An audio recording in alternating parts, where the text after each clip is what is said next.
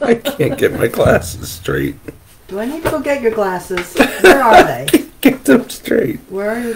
This is killing me. Give them to me. I'm already live, which is really funny. Oh. But no, the one side over here, it's way up off of my eye. Look at that. Adjust it. This is killing me. This is so funny. Sorry to start the video this way, folks. I put on those glasses and all of a sudden I realized the one lens was like up this way on my one eye, whereas the other was nice, but it just made me giggle. Anyways, it's good to see you tonight, and trust that God is being good to you this week. Today is my son's birthday, so I'm really excited about that, of course. Always better to have a birthday than not. So let's see if... No, it's still crooked. It still won't go. Where are your other glasses? They're up on the pew. On the platform? On the bench. There's two pairs. It's the one that's not on top of the Bible. That's the pair that I'm needing. My regular desk glasses are up on the pew at the front of the church, and I cannot get this to look good for anything. Maybe if I tilt my head this way. But anyway, I trust that things are going well, and you know, we're going to pray together. If you want to sign in and say hello, please use the comments and do that, because it's always great to see who is here and who's joined us. And I'm sorry about my glasses being all cockeyed over here. Donna's coming back with my regular ones. I'll look a tad bit better then, but at least I can see. So let's have prayer together, okay? Father in heaven, we thank you, Lord, for your love and mercy that has brought us this far and continues, Lord, to guide and to lead us. Lord, as you bring the church into revival and as you bring us closer and closer to that time, I pray, Father, that you would continue to reform our understanding of you. Help us to be biblical. Help us to be merciful. Help us to be honest, and help us to be willing to be examined by the Scripture. I pray, Father, that your hand would be on us to guide and direct us as a church. And for those, Lord, that are joining us in other parts of the world, we just want to thank you for them. And we want to thank you, Lord, for the time of fellowship we have, even if the only thing connecting us is this computer system that we enjoy in this day and age. In Jesus' name, amen. All right. Well, here comes better glasses than these. You need to get rid of those. Rimless are terrible for keeping an adjustment. There we go. Absolutely awful. I still got a little bit of a... That's better, though. Okay. Back in the drawer those go. We ended at the tail end. We still have one more question yet on the previous study guide, which ends with Romans 13, verse 8. So we're going to go ahead and pick up at Romans chapter 13 and verse 5. And then we'll move on to the new study guide, which was posted on the Facebook profile page just below, where you're probably seeing the video if you're looking at us on the profile page. So Romans chapter 12, I see, and where's the 13? There you are. All right, starting up at verse 5. Wherefore ye must needs be subject, not only for wrath, but also for conscience sake. For this cause pay ye tribute also, for they are God's ministers, attending continually upon this very thing. Render therefore to all their dues, okay. Tribute to whom tribute is due, custom to whom custom, fear to whom fear, honor to whom honor. Owe no man anything, but to love one another, for he that loveth another hath fulfilled the law. Now, Paul is going to use verse 8 as a transitional verse, so when we get to the next study guide, we'll begin at verse 8 again. But I want us to take a look at this. Now, remember that last week we were talking about being subject to authorities that are on this earth. The Bible does not qualify whether these are good or bad authorities, whether these authorities are doing what is kind and benevolent to others, or whether they are malevolent. It doesn't specify that whatsoever. What it specifies is that God ordained them to be there, whether, and we have to say whether good or evil, because the Bible does not say God ordains every good authority. It just says God ordains authority. Now, we also took a look at the prophets, and well, you could also even say Joseph, for that matter, who lived obediently before God, and in the course of their obedience to God, they got thrust into foreign kings, foreign powers, and in the case of Elijah, it was not a foreign power, but it was a decidedly evil king that he had to serve God while he was under that king's authority. Now, God regularly moved Elijah here and there. There were 7,000 prophets that had not bowed the knee to Baal, and Obadiah had hidden away a portion of them in a cave. And so in spite of the fact that there was this evil king, God was still preserving his obedient prophets. It's the same thing here. Okay, we don't go and help them, for goodness sakes. If they're evil, we don't go and help them, but we also don't go and harm them either. And now somebody asked me the other day in the course of this conversation, what about Dietrich Bonhoeffer? Well, this is what I'll say about the Dietrich Bonhoeffer thing, because he did join in a plot to try and rid the world of Hitler. Most of us on a humanist level, on a human level, we would say absolutely, Bonhoeffer, go for it. But Bonhoeffer was, I believe Bonhoeffer to have been a biblical Christian. In fact, probably a biblical Christian in the midst of one of the toughest situations that history has ever known. And so I don't have a problem whatsoever with Bonhoeffer. And I would say this, that Dietrich Bonhoeffer, in the course of obeying the Lord, may have been told by God to be a part of this. Or Dietrich Bonhoeffer, in the course of serving the Lord, may have done what seemed right to him at the time. But I don't know that. I wasn't living in Dietrich Bonhoeffer's skin at the time. Okay, so what I know is this: if God commands us to do such and such, we have to. Okay, whether it is something that seems to the letter or not is irrelevant. The only consistency throughout the whole Bible is the will of God. That's the only consistency.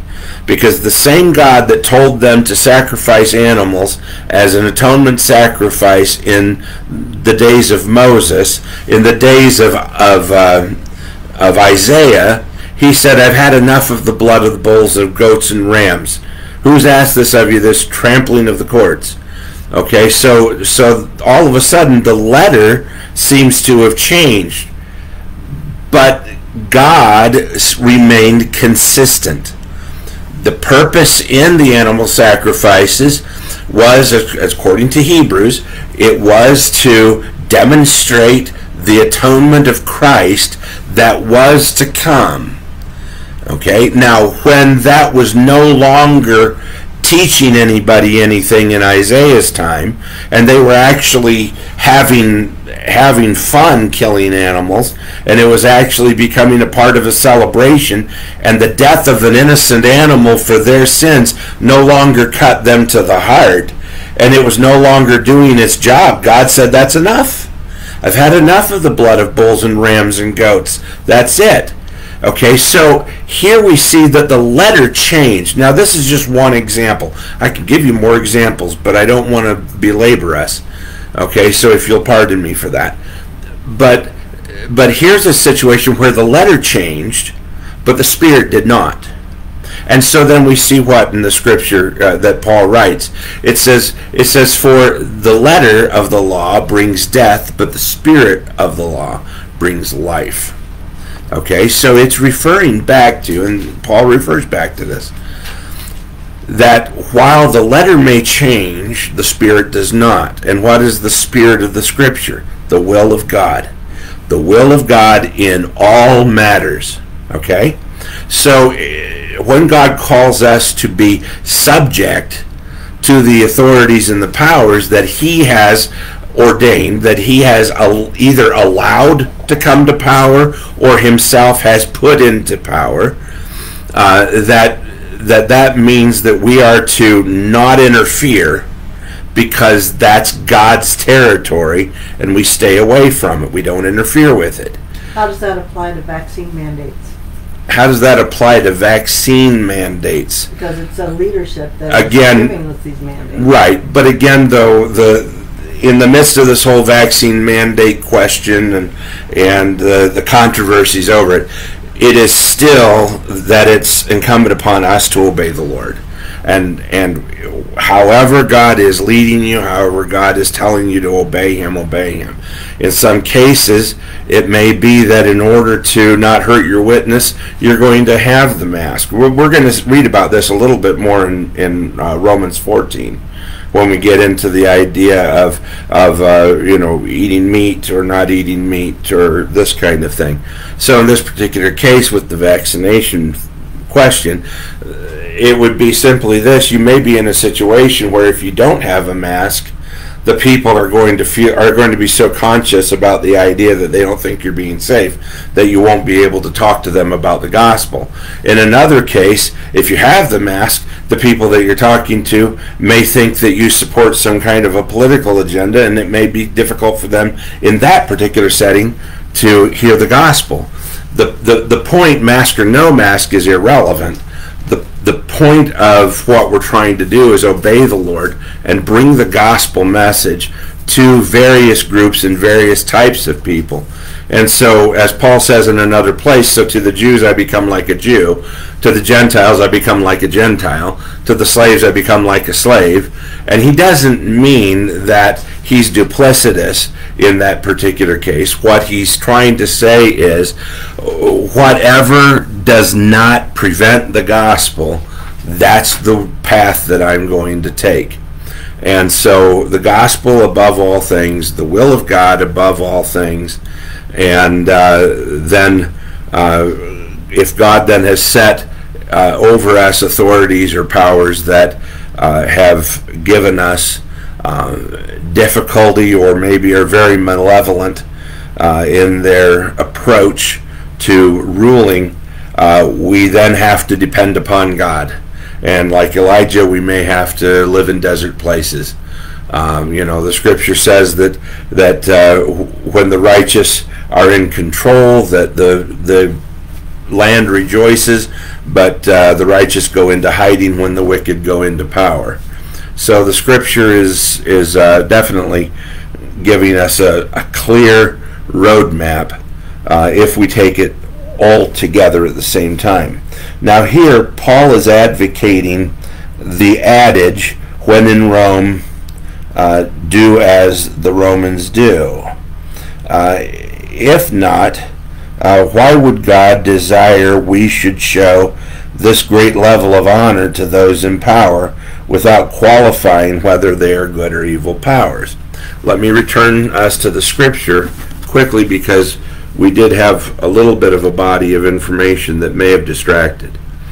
Okay. Wherefore you must needs be subject, not only for wrath, but also for conscience sake.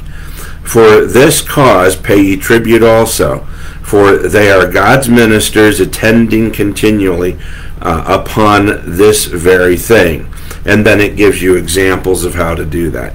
The reasoning behind this is in verse 6.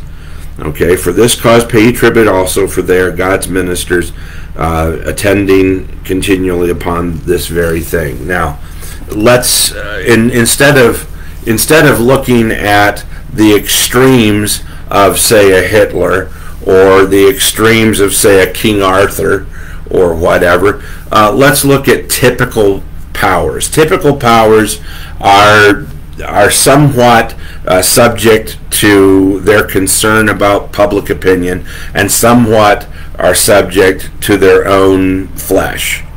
Okay, and it usually creates at least some kind of a balance in which God is still able to provide a place for the gospel within that particular political setting.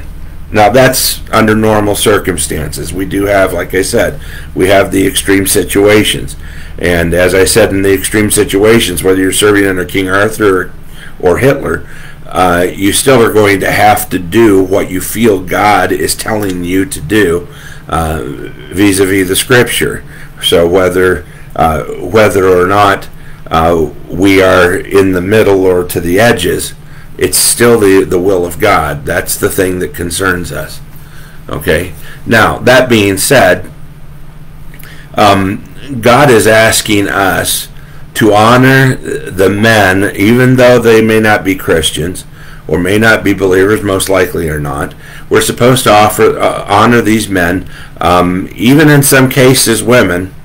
We're supposed to honor them with tribute. In other words, taxes. Okay, the word tribute there means taxes. Okay, we're supposed to pay the taxes. We're supposed to do all of the things that a citizen is supposed to do. And why? Because we're trying to find ways to not hinder the gospel.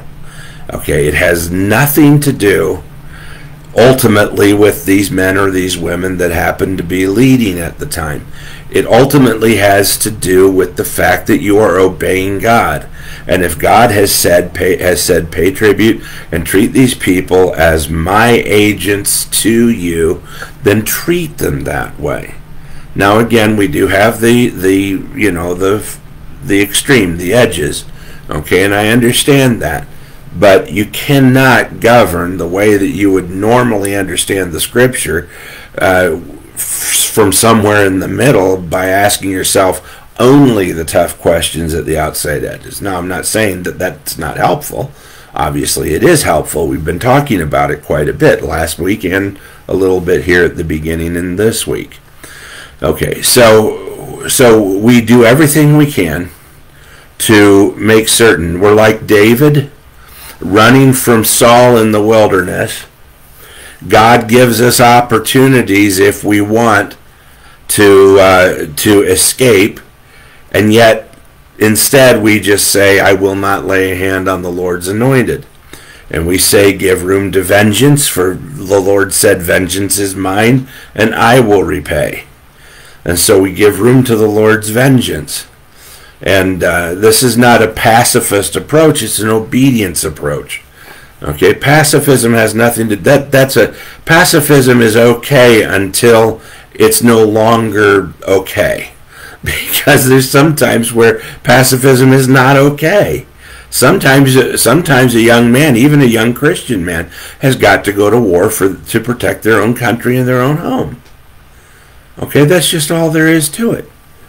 So sometimes pacifism is called for, but sometimes action is called for.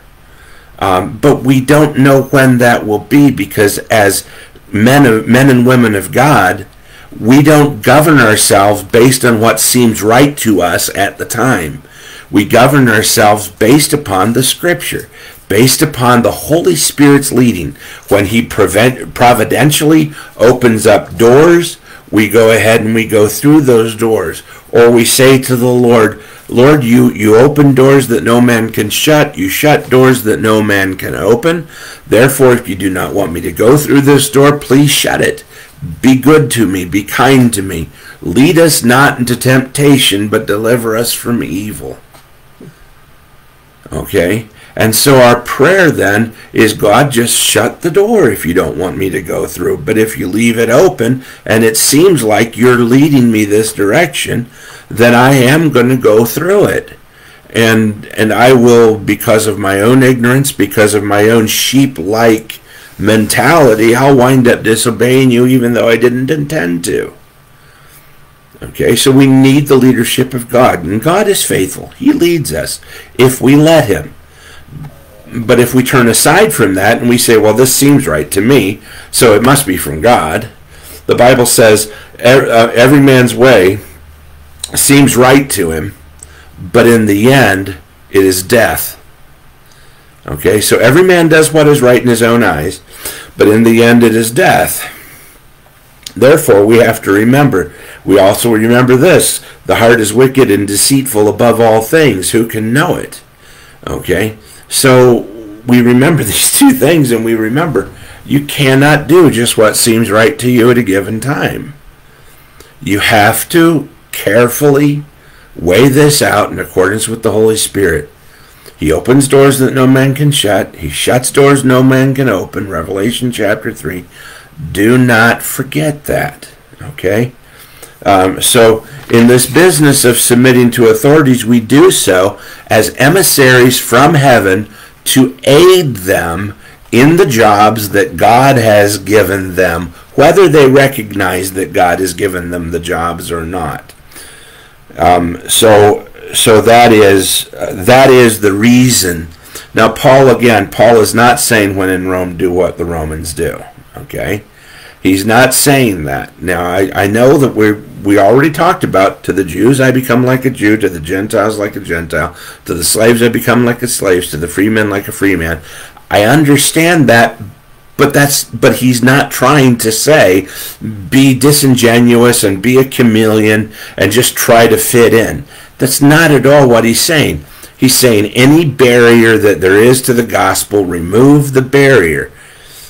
Because if it's not a matter of obedience to maintain, unless God tells you to maintain that barrier, why maintain that barrier? Okay, if it's an expendable barrier, just remove it. Who cares? Mask or no mask. If you're with a group of people that are scared of the virus, wear a mask. Just go ahead and wear a mask. Who cares?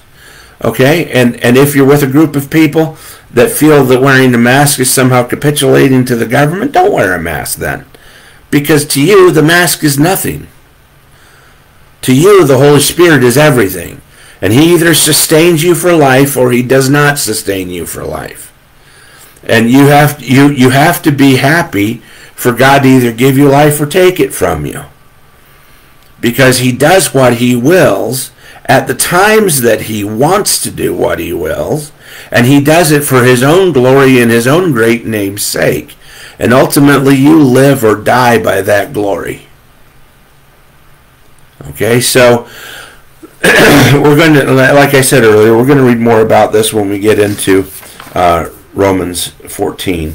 So we're going to pick up the next study guide at this point, and we're going to start out once again at Romans 13:8, and then we're going to read down through verse 10. Okay, Romans 13:8 down through verse 10. Owe to no man anything but to love one another, for he that loveth another hath fulfilled the law. For this, thou shalt not commit adultery, thou shalt not kill, thou shalt not steal, thou shalt not bear false witness, thou shalt not covet, and if there be any other commandment, it is briefly comprehended in this saying, namely, thou shalt love thy neighbor as thyself. Love worketh no ill to his neighbor. Therefore, love is the fulfilling of the law.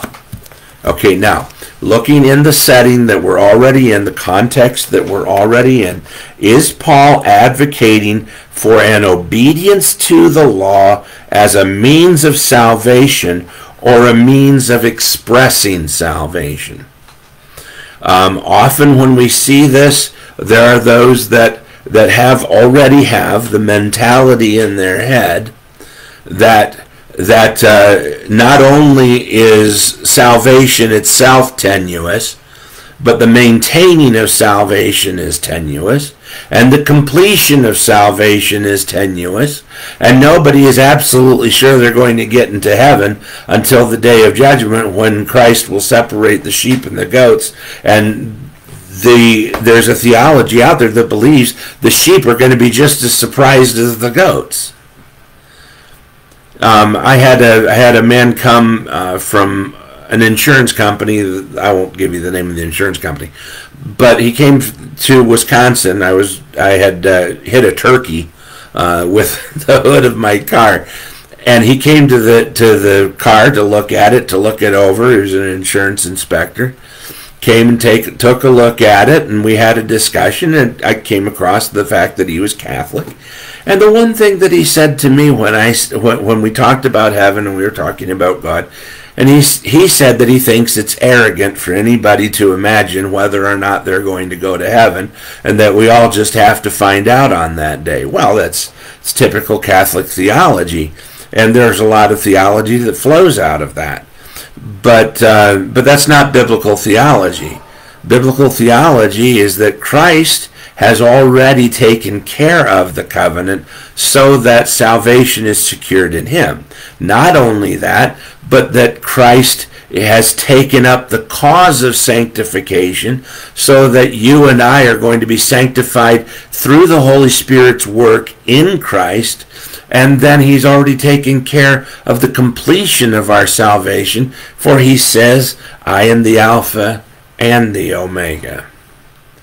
Okay, so we understand that the Christian does not engage in the law as a means to salvation, or as a means to maintain their salvation, or as a means of completing the salvation experience. But instead we engage in the disciplines of the law as a means of expressing our salvation. Okay? It is completely inappropriate for someone who God has made an ambassador from heaven to express their salvation through fleshly means. It is absolutely appropriate for a spiritual being who has been created and has been given a spirit from heaven to express their salvation through a heavenly means. And therefore we walk in holiness not for the purpose of maintaining salvation, but as a means of expressing salvation. So if you and I then are walking in holiness, that is, we're walking in the obedience that comes by faith. Okay, because you and I are not holy, nor are we made holy right now. We are being made holy, the Bible says. That's an expression that can be translated as sanctification. Okay, the sanctification process is the process of being made holy. But sanctification is not itself holiness, and your flesh is never converted to holiness. And so if you continue to walk by the flesh, the Bible says you will die. If you walk by the Spirit, however, the Bible says you will live. Okay? So our expression of our salvation is through the discipline of following the laws of God. However perfectly or imperfectly we're following them, that's where our discipline is. So this idea that just because God, through Jesus Christ, is taking care of our salvation, that we're somehow saying that it doesn't matter what we do, as Paul wrote in Romans in chapter 5 and the beginning of chapter 6, you know, what do we say then? Shall we continue to sin so that grace may increase? And he said that there were those that were already, at that point, were already falsely reporting that is what they keep saying. And that is not at all what they were saying. Okay, what they were saying is that since salvation has been taken care of by a much better blood and a much better flesh than you and I will ever have, that of Jesus Christ, that we now walk in the discipline of the Scripture rather than walking in the fear of the Scripture. And so now we walk in the discipline, which means where it comes to taking care of our neighbors and watching over our neighbors, Paul takes the last 6 of the 10 Commandments, the 6 that pertain to the shortened version, which is love your neighbor as yourself. And, pardon me? There's only 5 listed there. Only 5 listed there? Honor your father and mother isn't listed. Honor your father and your mother's not listed. Okay. Well, still, he takes those 5 at least. And he says they can be summed up in the command, love your neighbor as yourself. Okay, so then, in loving my neighbor as myself, I don't do that to acquire salvation. I do that as a means of expressing salvation. And I honor do not covet, and do not bear false witness, and do not commit adultery, and do not steal, and do not kill. I honor those by loving my neighbor, and the Bible says, therefore, love fulfills the law. Now, again, this does not mean that if you do not love people perfectly, you will not fulfill the law. What it means here is that God has given you his love, an ability to love others in a way you couldn't have before. And walking in that love by the Holy Spirit, you're actually fulfilling the purpose or the point or the concern of the law, at least those 5, and others that pertain to those 5. And he says that you're loving your neighbor as yourself now, but you're doing so as a matter of discipline, no longer as a matter of trying to qualify yourself for heaven. The second question is, discuss the reconciliation of Romans 10:4 with this passage. And I'm just going to invite you to turn back to Romans 10:4 really quick. And it says this, for Christ is the end of the law for righteousness to every one that believeth. Christ is the end of the law. Okay?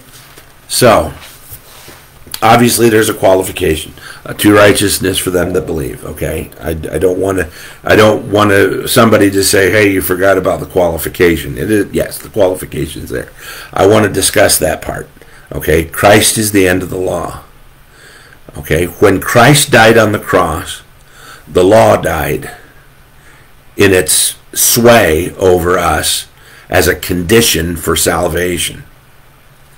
Okay, so now the law is over with, which the Scripture then says, not that Christ fulfilled the law, and so that you could be empowered to fulfill the law, which I think some people do believe that that's what the passages of Scripture are trying to say to us. I don't know. I think I did at one point as a kid. But as you grow up and you begin to graduate from those kinds of misconceptions, I don't think that you really continue in that as you're reading the Scripture, because Christ didn't die on the cross fulfilling the law for your salvation so that he could empower you to now fulfill the law as a means of maintaining or sustaining that salvation until he should return. If that were the case, then I would have to direct your attention back to Galatians 2:21, which says that if that was the case, Christ died for nothing. Okay, if his death is sufficient and has absolutely saved you, then the law becomes a discipline that teaches us how to live holy lives. It teaches us how to live in godliness. It teaches us how to live in sustaining faith. And that's the biblical testimony. So these two passages are reconciled in that Christ is the end of the law, or the end of the fear or the power of the law, whereas we continue in the law not as a means of sustaining our salvation, but as a means of expressing our salvation. The salvation that we have is expressed in our desire to keep those things which God has given us because they are holy. Now, you might say, well, then, should we go back to all of the different laws, the dietary laws and all that? Now, everything that is fulfilled in Christ is fulfilled in Christ. We have two things that we're supposed to be concentrating on. Now, we have to be careful we don't preach these two things to people that don't know God. Okay, love the Lord your God with all your heart, mind, soul, and strength. Love your neighbor as yourself. These are the two greatest commandments. These uphold the spirit of the will of God, which is the only consistent thing throughout Scripture.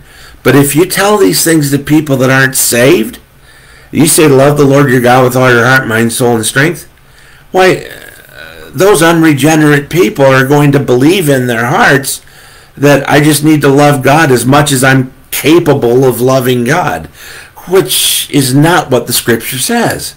It says love the Lord with all of your heart, all of your mind, all of your soul, all of your strength. Okay, emphasized all.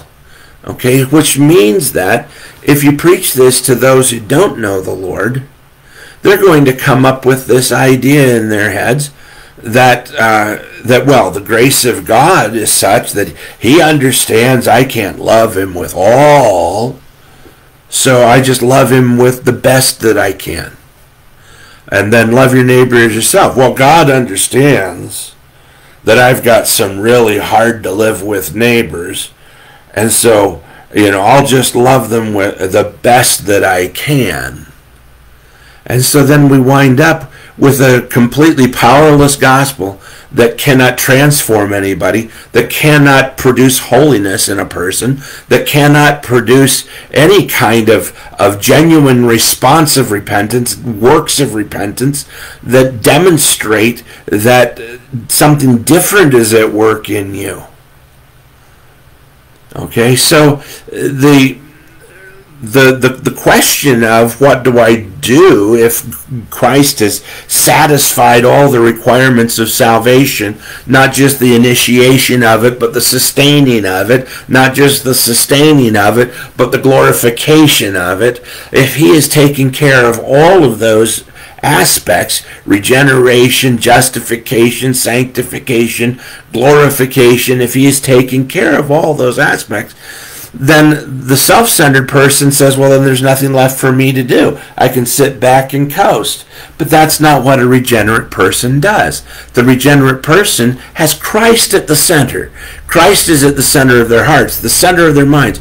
Christ is the person they want to serve. More than anything else, they want to serve Christ.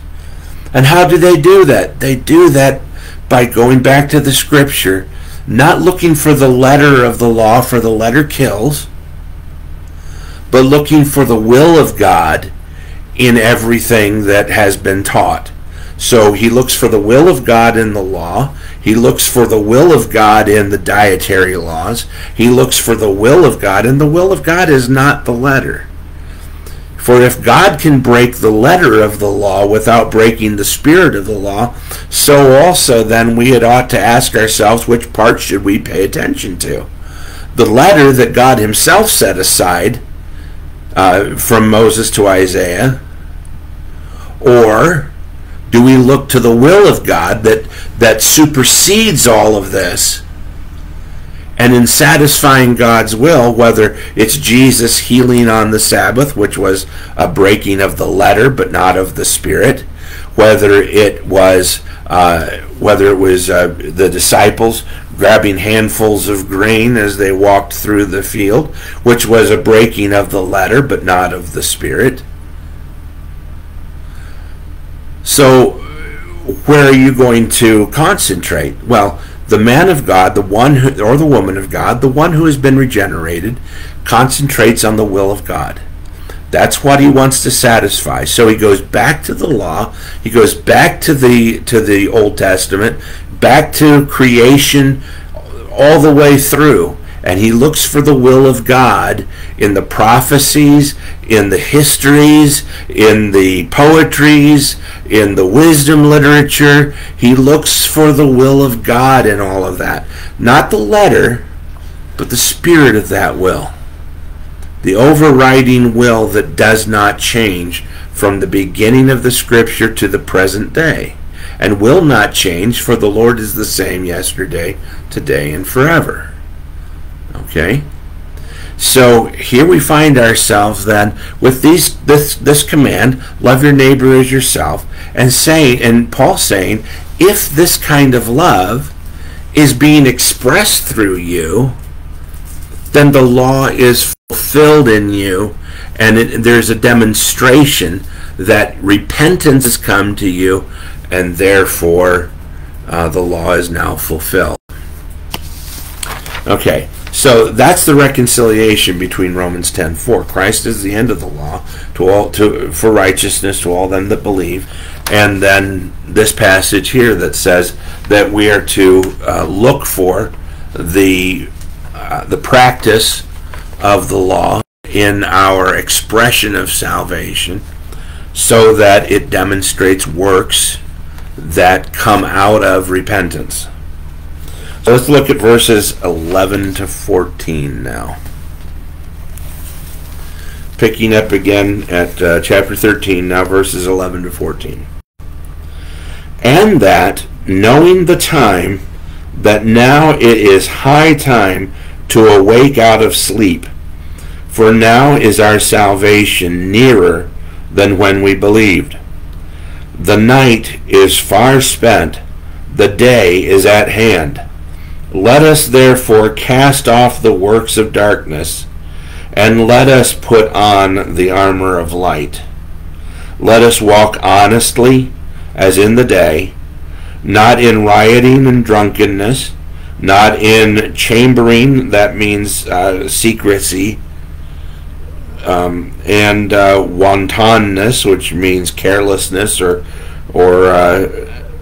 just kind of throwing off restraint, not in strife and envying, but put ye on the Lord Jesus Christ, and make no provision for the flesh to fulfill the lusts thereof.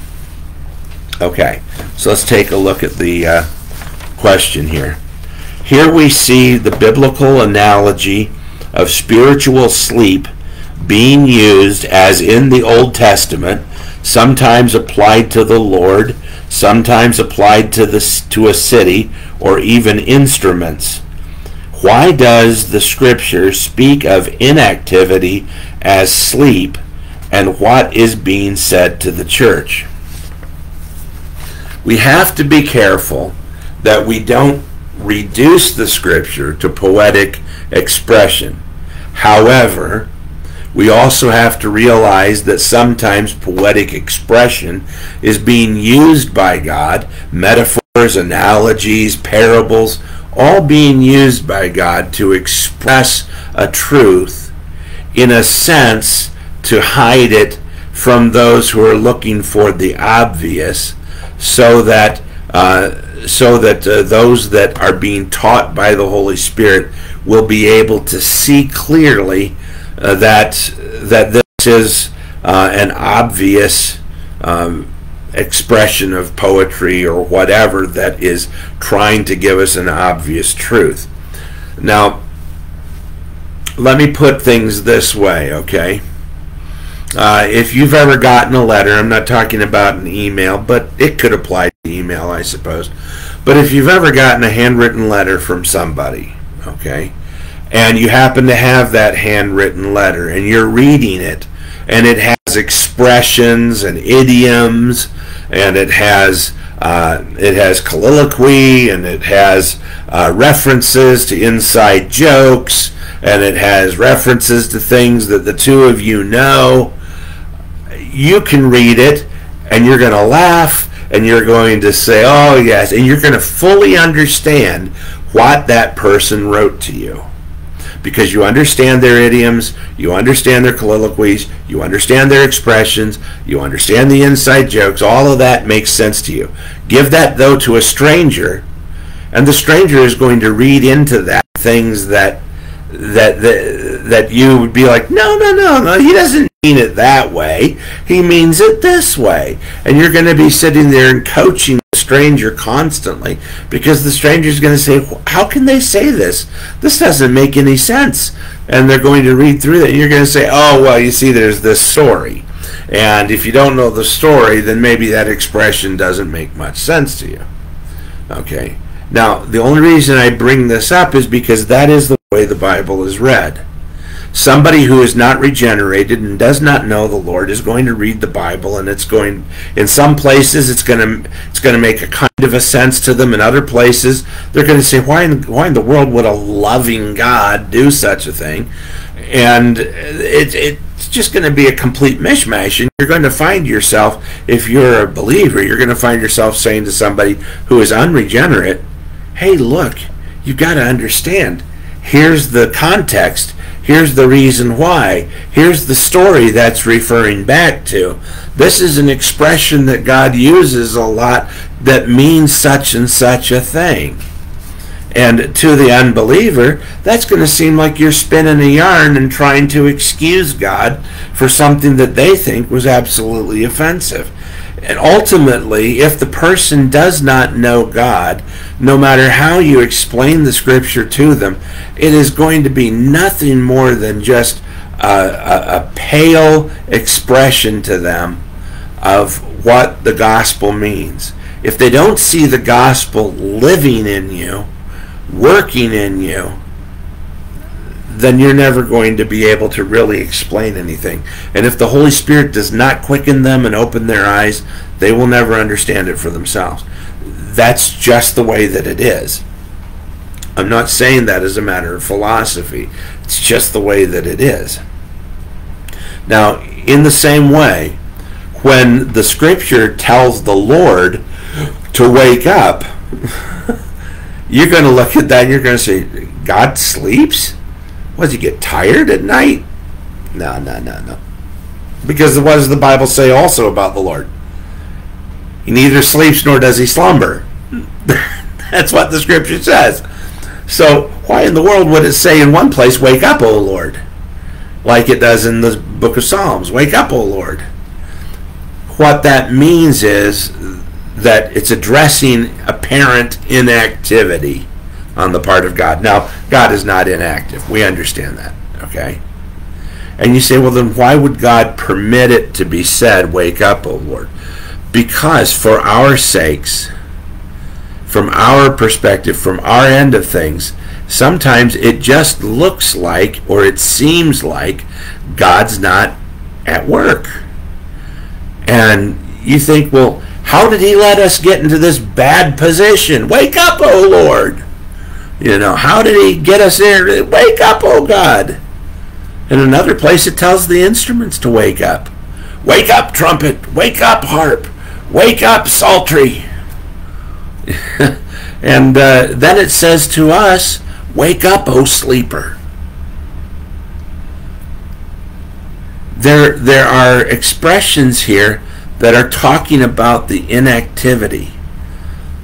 God sometimes he permits us to express ourselves to him by asking him to wake up to what's going on. In another place where there was not praise and the people were in mourning and they were grieved, the psalmist asked the instruments to wake up. In other places throughout the prophets are telling Jerusalem to wake up. They're telling Israel to wake up. They're telling the believers to wake up. They are expressing that the inactivity of either God or the instruments or Jerusalem or Israel or even the church, that inactivity is something that has to come to an end. Now, Paul's justification for that is in verse 11, and that knowing the time, that now it is high time to awaken. And what Paul is saying is, if there ever was an excuse to be asleep, it's not now. Because everything that is needed for salvation has been accomplished in Christ. Not only has Christ kept the covenant of the Old Testament for us because we could not, and it was proven over a long period of time that no man, given the presence of God, the prophets of God, the provisions of God, the Word of God, the angels, and all of this activity that we see in the Old Testament, no human beings are so depraved that there is no human being, even with all of that help, that ever kept the covenant to its fullest. And a lot of people like to pull out from David the whole Bathsheba business. But that's the only time that David failed. And it wasn't just the counting of the fighting men either. For we read in the book of the Kings that in Josiah's day the Passover was celebrated, and it had never been celebrated so perfectly since the time of Moses, which means during the time of David even failed to keep the Passover the way that Moses had prescribed. And so just because we haven't read about all of David's failings doesn't mean he had two and he was perfect the rest of the time. Okay, just because we don't read of all of Samuel's failings doesn't mean Samuel was perfect all the time. But we know that there was a lot of failings on Samuel's part because his two sons, Hophni and Phinehas, were horrible people. Just horrible. They were... Huh? Hophni and Phinehas, weren't they Eli's sons? Were those Eli's sons that I mentioned? Okay, well, anyways, it might have been Eli's sons. You're right, it was Eli's. But nevertheless, Samuel's sons also, they were horrible people as well. And they said, the people of Israel said, we will not have your sons ruling over us. So get us a king. And, Hophni and Phinehas were Eli's sons, definitely. They were the ones that took the ark into the into battle and lost it to the Philistines. But we see in the Scripture not a single character or man or woman in the Scripture ever kept the old covenant, and they had all of the equipment that you and I don't have. All of it. The presence of God, the power of God, the provision of God, the angels, the prophets, the Word of God. They had all of the tools that you and I don't have. And you say, well, don't we still have God's power, provision, blah, blah, blah? Yes, sure we do, sure. But not firsthand. Not, the people of Israel heard God's voice when they were at the base of Mount Sinai. Okay, they heard it, literally actually heard it with their own ears. And they said, this is too much. And they said, Moses, don't have God talk to us directly anymore from now on. Since you can take it, let him talk to you, and then you can tell us what he said. And then they went for the rest of the time blaming Moses for everything Moses said God told him. So you take a look at the Old Testament, and all you see is the depravity of man and the holiness of God, and they're juxtaposed against each other, and there's not even for a moment an intersectionality between the two of them at all. God's holiness is here, man's lifestyle is down here, and there is no back and forth at points where the only time where anything holy is ever accomplished is when an unholy man, made holy by the Spirit of God, obeys the Spirit of God, does what the Spirit of God tells him to do, and all of a sudden something great and holy occurs. Okay, in the course of time with Moses. Okay, when Moses obeyed the Lord, everything was well with Moses. But the people, they rebelled against the holiness of God. They didn't like it at all. Okay, and then you go to Joshua. As long as Joshua obeyed the Lord, everything went well. You get to the days of the judges, and that day Israel had no king. Everyone did what was right in their own eyes, and so God sold them into the hands of their enemies. And we see that all the way up to the tail end when we get to Samuel. And when we see Samuel, give us a king. Okay, so Samuel, by God's leadership, he picks Saul. Saul demonstrates what it is to have a king that does not follow God. And while Saul obeys the Lord at first, and God's able to do great things, towards the end, Saul's not obeying God, and God takes his hand off of him, gives his approval to David, and now David is succeeding at everything that he does. Why? Because David obeys God. Not because David is special, because David obeys God. Now this all comes back to this whole business of waking up. Okay, because this business of waking up from our sleep is waking up from our inactivity.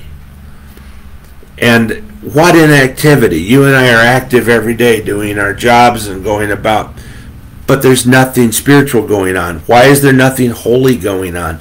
Because we are not obeying God by faith. We're not doing God's will. We're doing things that are inspired by God's will.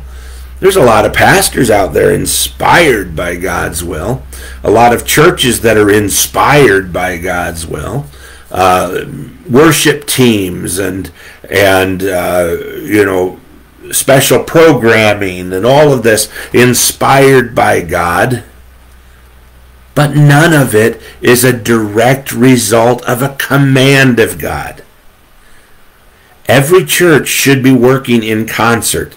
Every church should be doing the will of God, obeying the will of God, and achieving what it is that God asks for them to achieve. And then when there's nothing to do specifically in that, they should be waiting on God. One of the biggest commands of the Scripture is to wait on God. That is not slumber, to wait on God. Waiting on God means this is time to prepare. This is time to train. This is time to learn. This is time to grow. This is time to get yourselves ready, because action is about ready to happen. And when action is happening, it's too late to learn. I believe with all of my heart there is a big revival on the way. Huge. It's going to be worldwide. It's going to result in the division of what will be known as Christianity. It will divide into biblical Christianity and Christian humanism. And Christian humanism is going to become the dominant worldwide religion. It will incorporate any other religion. They won't even have to give up their peculiarities. The Hindus won't have to stop being Hindus. They'll just be Hindu Christians now. And the Muslims won't have to give up being Muslims. They'll just be Muslim Christians now. And they'll try to get the Jews to join, but the Jews won't join. That's the Scripture. The Jews won't join. Even now, the Voodoos, the Haitian Voodoo people, they're Haitian Christians or Voodoo Christians or whatever. A friend of mine told me about the Mayans, that they have been incorporated into this universal Christian church already, and so then they are able to continue to be Mayans or Aztecs or whatever, and they can call themselves Christians, so they can practice the Aztec religion as long as Christianity is their top religion. So this kind of universalism is already going on. It's already at work. Okay? And so when the time comes and there's a huge worldwide revival, it doesn't take a whole lot of brain power to realize that this particular movement, this Christian humanist movement, is going to seize upon that and try to siphon off as many people from the revival as they can, and they'll be quite successful. Okay? Well, anyways, a revival is coming. It's going to be a grand revival. It's going to be worldwide. It's going to be massive. So if God's not doing anything in particular right now, you'd ought to be training. You'd ought to be reading your Bible. You'd ought to be looking into the writings of some of the older pastors and some of the established preachers that you can trust. You should not be paying much attention to the humanist pastors. Right now, those pastors that are out there saying, God did all of this for you. God did all of that. No, he didn't. He did all of this for Christ. That's the scripture. Okay? For thy pleasure they were created. Okay, that's what it says in Revelation chapter 5. Okay, for thy pleasure were they created, the angels say to Christ. And so this is all for Christ's pleasure. You and I are for Christ's pleasure. We're created beings, created for his pleasure. Okay? So here in this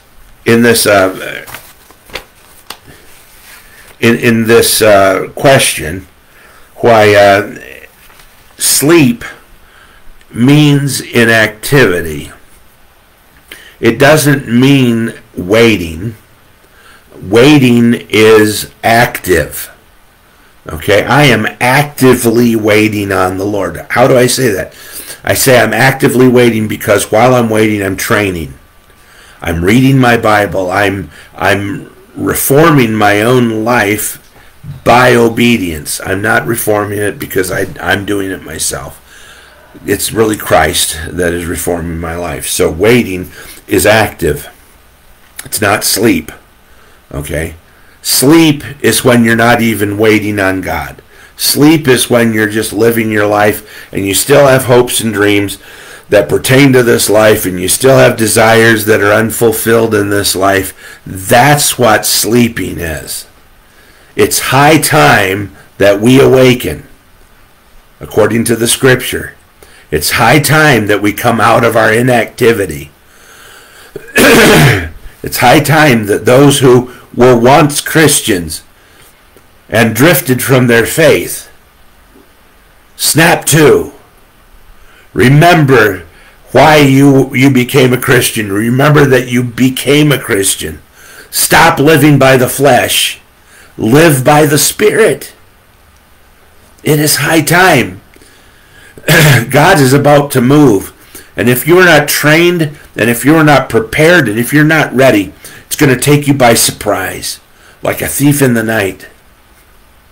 And I'm referring the thief in the night analogy not to the ascension of the church, but instead to this next big move of God that's about to pour out upon the world. Okay, you need to be ready for this. You need to be prepared for it. And if you're still sitting there and wiggling your fingers and your toes, wondering when in the world it is you're going to have what you want out of this life, then you're going to be completely asleep, and this whole thing is going to take you by surprise, and you're going to be ashamed in the day when the testing comes and when the revealing of the plan of God for revival comes. And I don't want that for you. I want you to be ready. I want you to be prepared. I want you to be serving the Lord. At the time it will be by waiting, but then when the time of action comes, you're ready to go. So be training. What does it mean to put on the Lord Jesus Christ in contrast to making provision for the flesh? Okay? Putting on the Lord Jesus Christ is training. Okay? It is learning how to put on the way he thinks, the way he feels, his priorities. Imagine yourself, because you are, but you must imagine yourself because you've never been. You are a heavenly creature. You've been given the Spirit of Christ, the Bible says. And if you have the Spirit of Christ, then you belong to Christ. But the Bible says if you have not the Spirit of Christ, you are none of his. Okay? So if you have the Spirit of Christ, then put it on. Okay? Now, that's going to take training. It's going to take imagination. You're going to have to ask yourself, if I could recall being born in heaven, and I was walking this earth like Jesus did, what would my perspective be? What would the paradigm, the structure of reality that I live in be? What would my priorities be? What would it be like for my heart? Christ was constantly praying. Jesus was always praying. He was always looking for God. He was always watching for the opportunity to do what God wanted him to do. We assume that God must have given him some time off from time to time, but not time off from serving him, but that time to wait, that time to train, that time to be born up. We understand from Matthew 4 and also from Luke 4 that there was a period of time where Jesus went into the wilderness and was tempted of the enemy, part of the training that he was given. And we understand this whole training business from Hebrews chapter 5. Okay? So here we are at the end of today's hour, and we have gotten this far, that the application of the salvation that we read of in Romans 1 to 11, it first of all begins with transforming of our minds, which is a godly thing that has to happen, Romans 12. It then moves into the concept of us being one flesh with Christ and with each other in Christ, so that we understand that we are one person together with him. And then it moves from there into, let's begin at how we should live this out. First of all, respect authority and stay within those ordained authorities. Obey God in the midst of all of that, and do not lose your focus. And then we move into, and where it comes to your neighbors, love them as you would love yourself. And now we are coming to the point at which it says, wake up. It's time to wake up. Stop living for this world. Start living for God and obey him through faith. And if he tells you to wait, that's not the time for you to throw off your responsibilities, but it's time for you to train. So are you waiting on God? Or are you asleep right now? Let's pray. Father, there are times, Lord, where even in the midst of waiting, I still need to have those down times, times of kidding around with my brothers or sisters in Christ, or kidding around with my family, or watching a television show that probably doesn't amount to a whole lot of anything. Help me, though, not to eat the bread of idleness in the midst of all of that, I pray. Help us, Lord, I pray, to wait upon you by reading your word, by studying, by training, by being prepared. God, I pray that you would seize upon our hearts and seize upon our minds right now to give us the mentality that comes from Christ, that our minds, Lord, would be like his, and that we would be able to put him on as one puts on a garment or armor. And help us, Lord, to walk in him.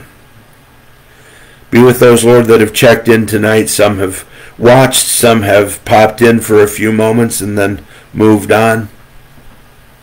Some will watch after this is over, and they'll see it on Facebook where we have shared it.